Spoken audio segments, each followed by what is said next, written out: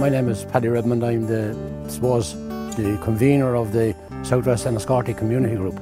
We operate here in the Greater Ross Road and the Dial Close in the Enniscorthy. Having a group like ours here means that the access to services, anything that's wanted to be done, the group are always there. We meet once a month.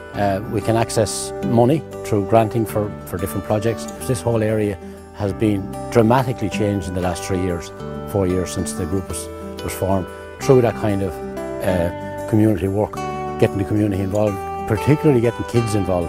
The appearance, I suppose, of the place here would be one of the great benefits. As you can see around you, there's very little litter. Improved the street lighting, kids' safety, pathways that were being made into shortcuts by people across grass. We've been instrumental in getting footpaths put down. Dumping areas. This was a dumping spot here down at the back of me. There was a really bad dumping spot. That has all been cleared up, and that's all through the community group here.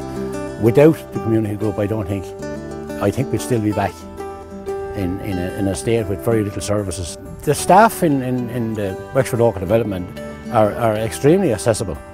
Day or night, I've made phone calls at night when we've had problems with maybe at a committee we'd get stuck on something, and they never say no.